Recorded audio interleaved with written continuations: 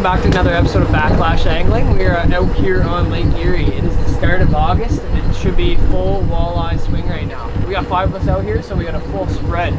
As we go through this episode, we're going to show you a little bit about how we run our rig. We got a pretty big setup, as you can see. The back of our boat's pretty big, so we can run a lot of rods. So we'll kind of go through the different lures. We go through the different types of baits, different depths, what we're looking for on the radar and on the sodar, and just how we get our spread out as much as possible so we can get as many fish in the boat. So we just got out here, we got all the lines set up now, and yeah, we're just gonna wait for that first fish. So hopefully it's soon, and then we'll get into more detail about what we're running.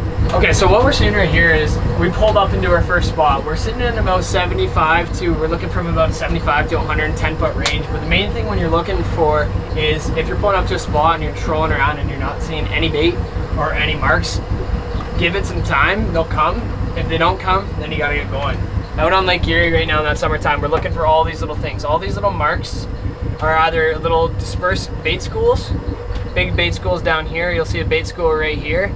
And these can all be silver bass. There could be some walleye dispersed. There might be some rainbows in there. So we're marking a ton of fish. There is some interference amongst this, but there's definitely fish around here. We're seeing a lot around the deep portions right now. It's still a little bit early. It's about 5:30 right now. So we're hoping that these clumps and these marks all along the bottom start to become more active as that night comes, and they start to move up earlier, or a little bit shallower into that, we'll say 30 to 50 foot range, and then hopefully that that dusk bite comes on, and we can start putting some walleye in the boat. Right now we're just kind of hoping for a few to keep us busy before that hot bite comes in at the evening time. So that's exactly what we're looking on our sonar when it comes to picking our places where we're going to start. Why did you get charged? Yeah, they charged me like $24. Oh, really? Fish. Got it. Who wants it? Not us right now. Sean gets it. That's what we just marked, eh? Yeah. That's 100% what we just marked. Coming up. Still on? Oh yeah. You're running here. I'm gonna go down.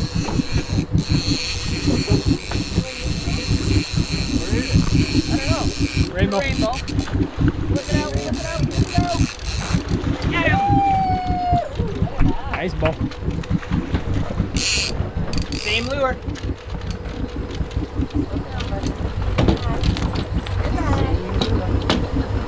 Oh, we actually marked this guy, and we had just put the rigger down a bit because we were marking a ton on the bottom. And I looked over and I'm like, I think that looks fishy on the rigger. Sure enough, bam, shot straight up to the surface. And your classic, 4 or 5 pound nice rainbow. So, one on the board. Sorry, Kiwi. A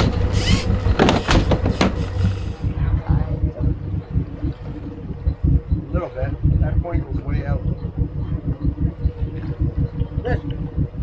Fish, get it. Fish. One of them on it. We're coming right up.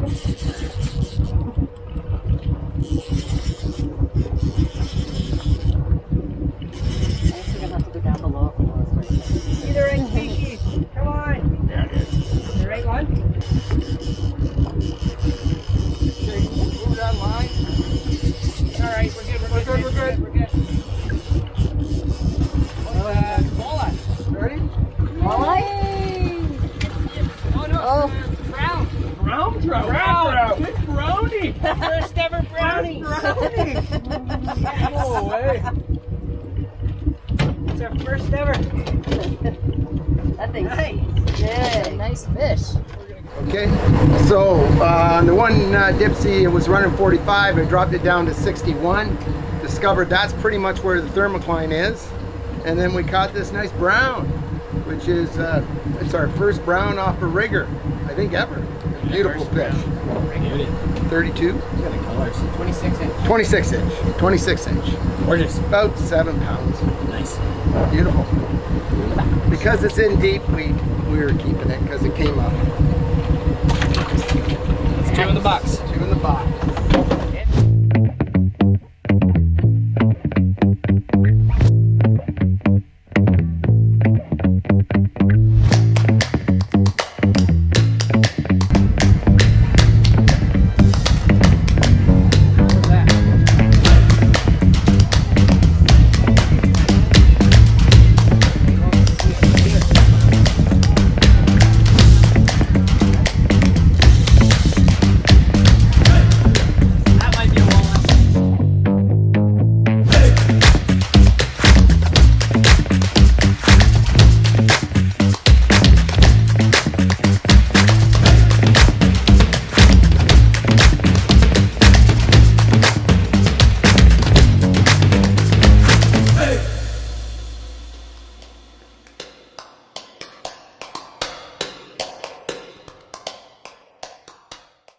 That's our first walleye of the night. It ended up with a little bit of a long line. So what we're running right now, and what we've always had success over the years with, is our lead core lines. If anybody doesn't know what a lead core line is it's lead within a line. It's got a knitted line, and then you just got lead within it. So as you get through different colors, it goes down deeper and deeper. It runs the lines really far back from the boat, so the boat doesn't spook off the fish.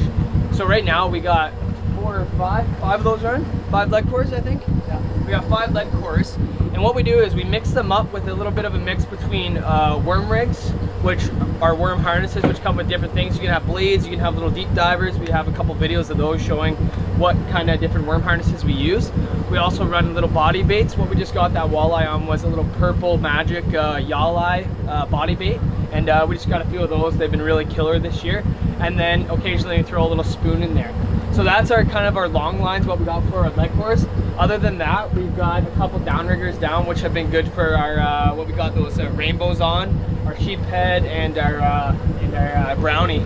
And what we're doing is we're usually running spoons on those downriggers because they're nice little fluttery, and we find that the body baits end up popping them, and the worm rigs just don't stay on it because it keeps right down and it's a lot of speed. So that's kind of the setup we got running.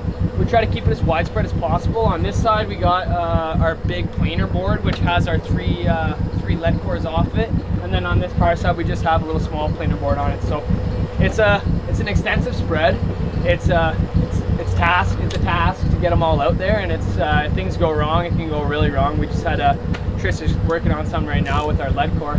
But yeah, if you get your lines further out and as far back, that's probably your best bet at getting some walleyes in the boat. So hopefully that that first walleye is one of many, and we can keep pumping them out here. So let's wait for that next bite. Pop, pop, pop, pop, pop, julep. Pop, pop, pop, pop, pop, julep. Pop, pop, pop, pop, pop, julep. Pop, pop, pop, pop, pop, woo!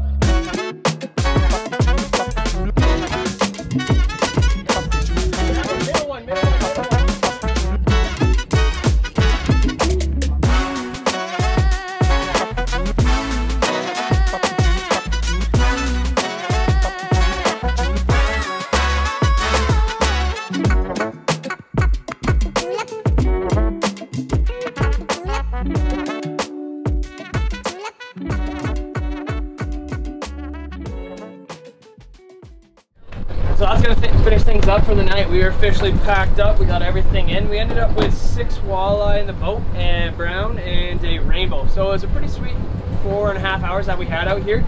Yeah, the main things I wanted to touch about, that I touched about in the video, is don't be weary when you come across fish and cross bait if you're not getting in bites. We had many situations here where we were going through 45 minutes without a bite, and it was just that, it's that dust bite that those walleyes turn on. And then we ended up with 6 in the bag, which we're happy about. So yeah, stick with it. Look for that bait, look for the bait fish. We were mainly getting our bites on the yalleye body baits today, and just the Apex Lindy worm rigs that have like the little kicker in the front. They're awesome. They've been killer for us for many years, and I would definitely suggest getting a few of those. So yeah, the yalleye and the old Apex Lindy rigs. They're killers. Get out here, get out on Lake Erie and enjoy it. And make sure to subscribe to the channel and stay up to date with our content. We'll catch you next time.